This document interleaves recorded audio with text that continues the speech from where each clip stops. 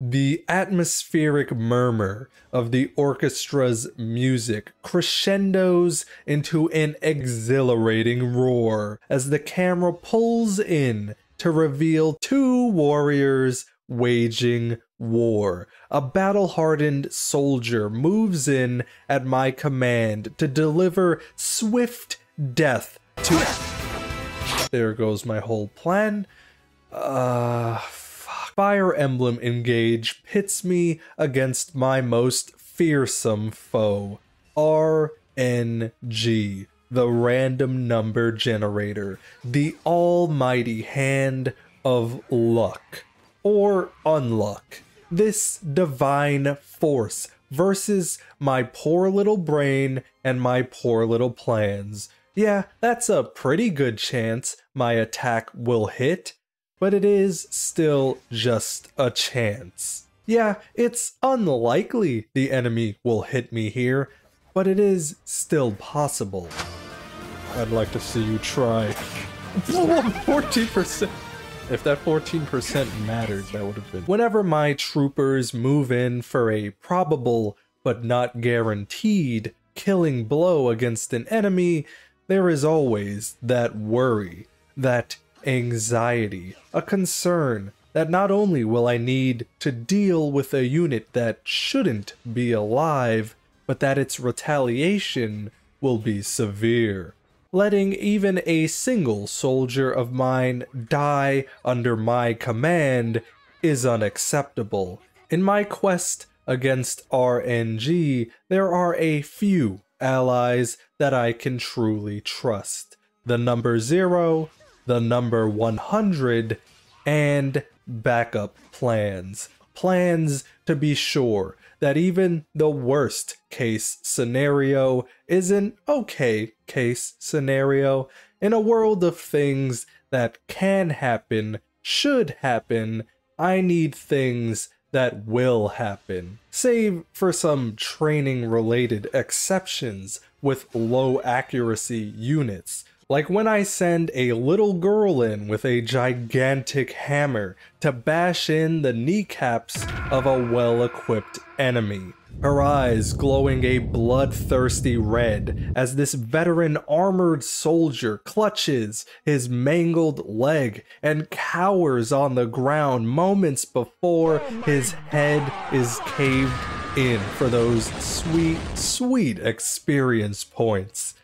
But aside from those scenarios, I don't ever trust RNG with anything because RNG is a spiteful SOB.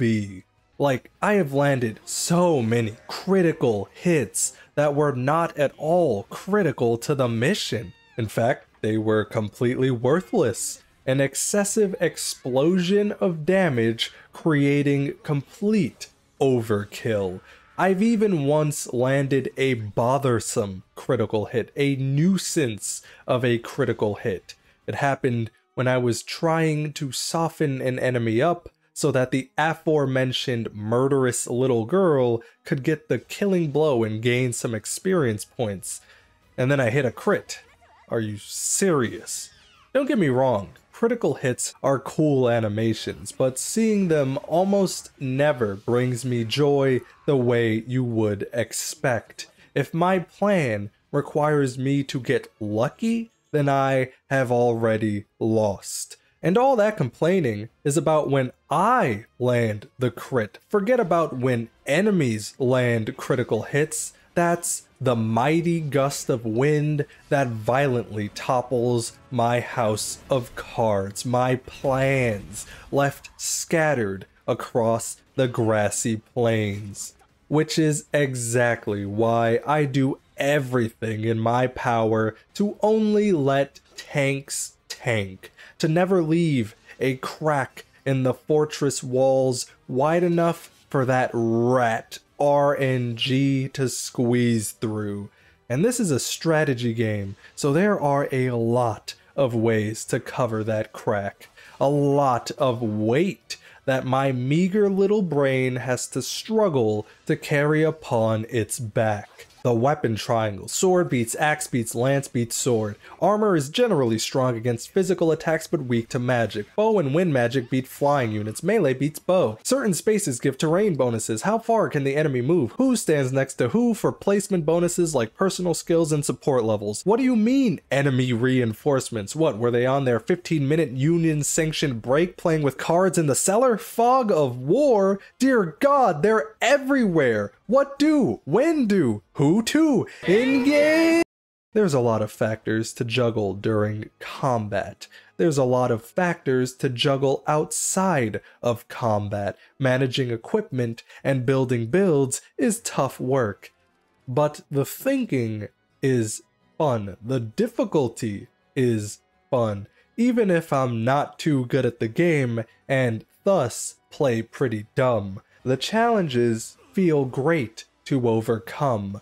Smoke may be billowing from my brain and out my ears, and I may have to restart this lengthy battle from the beginning, but I swear I'm having a good time. These setbacks will not set me back forever, because I'm determined to defeat that damned RNG. You don't know how deeply using the time travel feature to redo a bad turn hurts my soul. It's like conceding the game a victory, if even only a minor one. I can see a smug smirk hanging on RNG's face beneath its greasy, slicked back hair as it reaches across the table and pulls away my poker chips in the palm of its hand.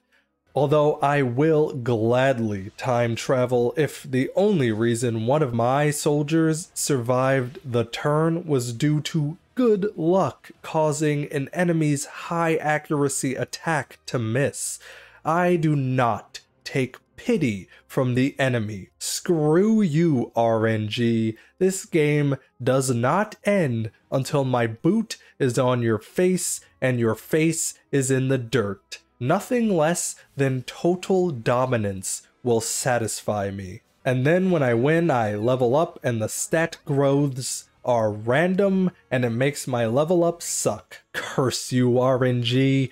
I hope you choke on your trifling little victory. I've been having a lot of fun with Fire Emblem Engage. I really like it when games give a ton of options to solve its problems. I enjoy XCOM for similar reasons. For anyone wondering, I'm playing on hard difficulty classic mode because I'm not good enough to play on maddening difficulty and I want breathing room to play suboptimally. That way I can play with the characters I like in whatever way I like. Because the best way to assert dominance on RNG is with a small child wielding a big weapon. There is no greater threat than the army we oppose. As the commander, I know how death nearly nips at our toes, but I must regretfully inform you, we cannot afford our archers better bows. Just don't tell my soldiers I spent all our money and metal on clothes.